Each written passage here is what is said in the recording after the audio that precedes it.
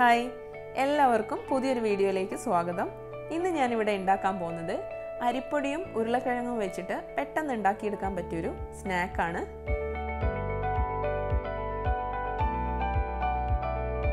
അപ്പോൾ അതിന് ആദ്യം തന്നെ ഞാൻ ഒരു ബൗളിലേക്ക് 1/2 കപ്പ് അരിപ്പൊടി ചേർക്കാണ്. ഇത് പുട്ടുപൊടിയല്ല കേട്ടോ, പത്തിരിക്കൊക്കെ ചേർക്കുന്ന കുറച്ച് നൈസായിട്ടുള്ള പൊടിയാണ്. ഇനി ഇതിലേക്ക് വേണ്ടത് 1 ടേബിൾ സ്പൂണ് റവയാണ്. ഇത് വറുത്തതായാലും വറുക്കാത്ത റവയായാലും ചേർക്കാം. 2 ടേബിൾ സ്പൂണ് തൈര് ചേർക്കാണ്. ഇത് നല്ല കട്ടിയുള്ള തൈരാണ് കേട്ടോ.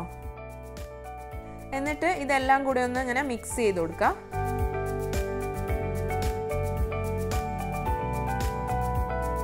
ഇനി ഇതിലേക്ക് ചേർക്കുന്നത് 2 ഉരുളക്കിഴങ്ങ് നന്നായിട്ട് വേവിച്ചുടച്ചതാണിത്. ഇതുകൂടെ ചേർക്കാം.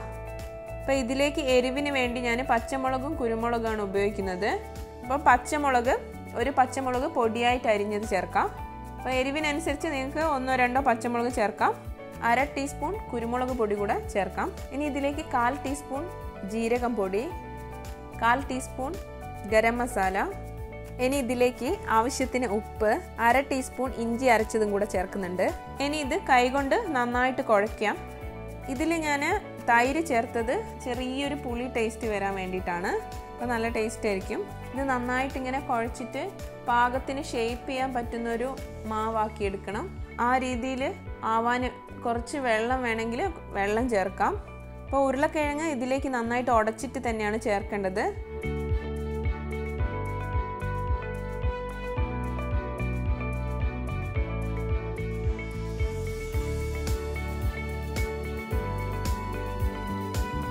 അപ്പോൾ ഈ മാവ് കുറച്ചുകൂടി ഒന്ന് ലൂസാക്കാൻ വേണ്ടി ഞാൻ 1.5 ടേബിൾ സ്പൂണ് വെള്ളവും കൂടെ ഒഴിക്കുന്നുണ്ട് ഇതിലേക്ക്.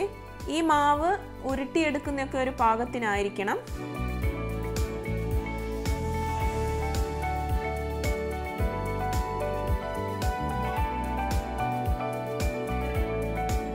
അപ്പോൾ ഈ മാവ് നന്നായിട്ട് കുഴച്ചെടുത്തിട്ടുണ്ട്. കയ്യിൽ ഞാൻ കുറച്ച് എണ്ണ തടവിയിട്ടുണ്ട്. പ്ലേറ്റിൽ കുറച്ച് കോൺഫ്ലോർ എടുത്ത് വെച്ചിട്ടുണ്ട്. അപ്പോൾ ഇനി കുറച്ച് മാവ് എടുത്തിട്ട് ഏത് ഷേപ്പിലാണ് വേണ്ടതെന്ന് വെച്ചാൽ ആ ഒരു ഷേപ്പ് ആക്കി കൊടുക്കാം. അപ്പോൾ ഞാനിപ്പോൾ ഈ ഒരു രീതിയിലാണ് ഇതുണ്ടാക്കുന്നത്.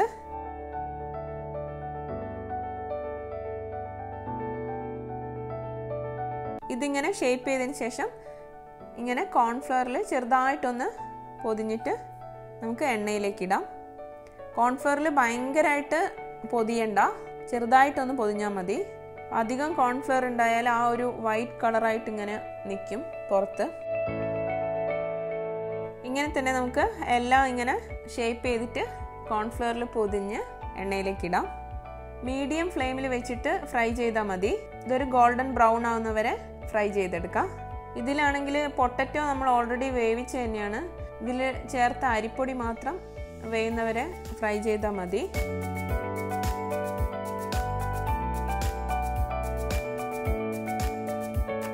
അപ്പോൾ ഇത് എണ്ണയിൽ നിന്ന് എടുക്കാൻ സമയമായി. ഈ ഒരു കളറാകുന്ന സമയത്ത് തന്നെ എടുക്കുക. അപ്പോൾ രണ്ടാമത്തെ സെറ്റ് ഞാൻ പരത്തി ഈ ഒരു ഷേപ്പിലാക്കുകയാണ്.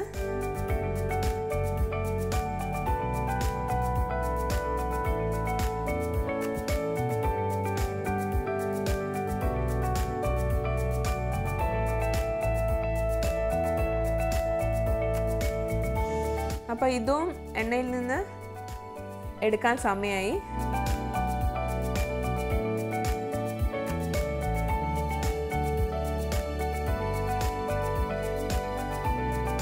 അപ്പോൾ ഇന്നത്തെ സ്നാക്ക് എല്ലാവർക്കും ഇഷ്ടപ്പെട്ടെന്ന് വിചാരിക്കുന്നു. ഈ റെസിപ്പി തീർച്ചയായും ട്രൈ ചെയ്ത് നോക്കുക.